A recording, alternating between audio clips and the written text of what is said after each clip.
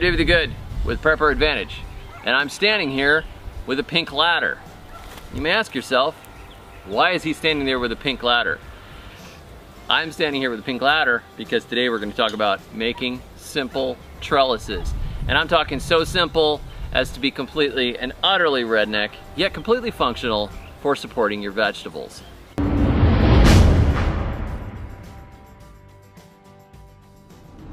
Now this is just a piece of junk that we found in a house. I planted a couple of climbing vines down here, which I don't expect most of you guys to recognize. They are Dioscorea bulbifera. You can look it up, Dioscorea bulbifera vines. And this is a type with an edible bulbil. So bust out your thesaurus. And I'm gonna just lean this right here on this trellis that I made previously. And when my Dioscorea bulbifera emerge from the ground, they will find it and work their way up to this trellis. Now let me talk about this trellis. This is not my proudest trellis. This is actually the worst looking trellis that I think I've ever made in my life. It's 100% fair trade, recycled materials, organic, made without slave labor, and it's terrible. Now you guys can probably tell me why it's terrible. Not just because it's ugly, because that doesn't necessarily mean something is terrible. That's what my mom always told me when I was little. This thing is not right because the strings are not running properly on it. So I'm gonna tell you why it looks like this. Here was my original plan. Make 2 teepees of sticks. Making a teepee of sticks is easy and it's very stable. If you've got 3 points like that, 3 teepee, it is going to be strong. It's actually going to do a good job for a support. If you have 2, it can go this way or that way. But if you have 3, it won't fall over. So you make a teepee, and then I put a stick across the center. And then my idea was, all I'm going to do is start running some lines down to the ground. Maybe put a support stick in the middle. Then one of my neighbors came over. And I don't know him all that well, but he's a farmer. And he said, this is the way I would do it. And he started doing some stuff. And I was like, I'm not sure. I think I would probably do it like this. So we ended up both working on it at the same time, and it ended up with kind of a mess. The beans are going to climb it. They're going to do okay.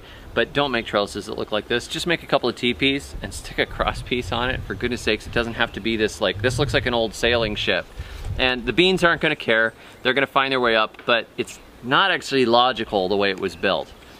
So completely ignore the way this trellis was built, except for the teepees and the middle bed. And just assume I built the most beautiful Pinterest trellis that you've ever seen. Speaking of that, let me show you the most beautiful Pinterest trellis that you've ever seen. This baby is gorgeous.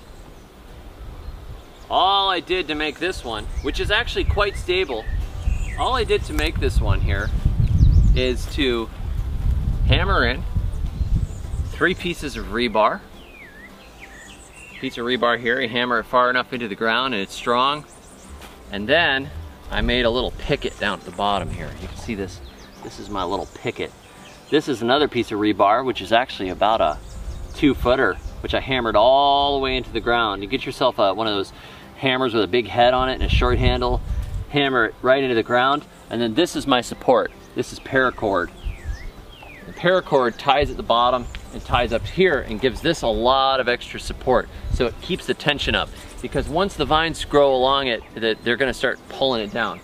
Now, these lines are not the most important lines. These are just strings. All these are gonna do is direct the vines up to the top. So when the vines find them and they start going up to the top, they'll reach here. This isn't gonna go anywhere because we really tied this sucker down, and paracord is good for like 500 pounds of pressure. So even if I wasn't, you know, a little neurotic about it, I almost could have ran paracord the whole way, but it makes sense to kind of have a middle here, because if you go over too long a span, you really get sagged towards the center. So even though it's technically strong enough, there's probably no way that I could have tensed up, you know, raised the tension on the paracord high enough to make this whole length and have it actually look kind of good by the time it got to the end. Rebar is awesome for using for trellises because all you have to do is hammer it into the ground and it lasts a long, long time. So I have a big pile of it right here. I get the bent and weird looking pieces that they have at the hardware store, and I get them on sale. And then I cut what I want out of them. So this trellis right here is a super easy trellis for plants that are going straight up. In this case, this is Dioscorea alata. I know, I'm doing it again. That's Latin. It's Latin. And you hoped you never have to do Latin again, right? But Dioscorea alata is actually the African yam, which is not related to sweet potato at all. It's a completely different species. It's a climbing vine. It makes a big root underneath the ground. So this is the African yam, also known as the greater yam, Dioscorea alata, or the water yam. And they'll grow up here, they'll support themselves, they'll have leaves all through the season, and then I just gotta pull these. All I did was lay these pieces of scrap wood on the ground as a support to hold the strings so they don't go anywhere. And then once the vines climb up here and reach here, this string isn't even important anymore. They're gonna grab on here and then they're not going anywhere. That's another simple way you can build a trellis. It's not pretty, but it works. Here's another teepee, but this is kind of an extended teepee. This one is a messy teepee because I had these weird gnarly sticks and I was trying to make it look, you know, shabby chic or something like that. And so it just kind of ended up looking shabby. But it works, it's very solid, and it's gonna be covered with green vines soon because down here I have a perennial cucumber known as Coccinea grandis, which is already starting to climb. I put the root down here inside of this old sink. You know, I have everything in my garden, including the kitchen sink. And this is gonna climb up here and I'm just gonna keep kind of looping it and letting it fall over this. But this is super stable. This isn't going anywhere. I made a teepee and then I added the more extra pieces into it. So I've got more points where this thing is gonna make a lot of vines and I'll just keep sending vines out and letting them fall over and sending them out and letting them fall over. And if they start to go too far, I'll probably make another teepee and then put a line to it or something like that. And then this thing is just gonna cover all over the place. So here's a real simple teepee, container garden, teepee over the top of it made from sticks. It costs nothing except for the paracord. That's dirt cheap and shabby. Remember, your plants are not as picky about aesthetics as you are. They don't care. They can't actually see. Here is the other little bit of ladder from an old rotten bed that we found. And this one is here for this bean vine, which is down here. And then there is another Dioscorea bulbifera down here, which is gonna pop out of the ground at some point, lose dormancy. And then I'm doing something a little different and I'm sending it right up into the tree. These vines can climb the tree as much as they want and grow straight up there, which brings up something that is also very useful. Trees can be used as trellises. Now the problem, obviously, is that the trees produce a lot of shade and that the trees are also, they have their own root zone and they compete for resources with whatever you plant at the base of them. However, you can top a tree off. So you've got a trash tree growing in your yard, like you got a sweet gum tree. It's like this big around, it's been growing in that corner, you decide you're gonna take it down. Don't take it all the way down. I used to grow yams around the base of a sweet gum tree. The sweet gum tree was about this tall. When I cut it off, I just cut the top of it off. It started to grow new branches, I cut those off. So it would kind of grow a little bit and it would live and it wouldn't die, but it never got a big canopy because I kept topping it off every season.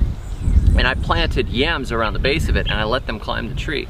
And so I just kind of directed them up to the base of the tree and they would create this big, messy, it looked like a yam tree. It was like a pillar of yam vines coming out of the ground with a few sweet gum tree leaves sticking out of the top. So it was enough for it to stay alive. I never had to cut another stick and stick it in the ground. I never had to worry about it falling over because it had its own root system.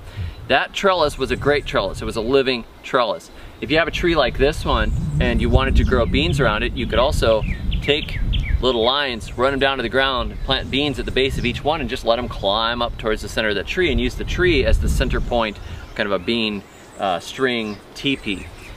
Thinking along those same lines outside of the box, you can use your fences as trellises. I've seen cucumbers and I even, cantaloupes and things like that growing on fences. They'll grow nicely on a fence, so you make your beds along the bottom of the fence, let the fence serve as a trellis, you might as well. One of my readers sent in pictures of some trellises that he built along the sides of his sidewalk. There's fantastic trellises, so his entire sidewalk is lined with bean trellises leading up to the front of his house, and he strung Christmas lights inside just because it was awesome. So Marvelous Mark did that. Nice work.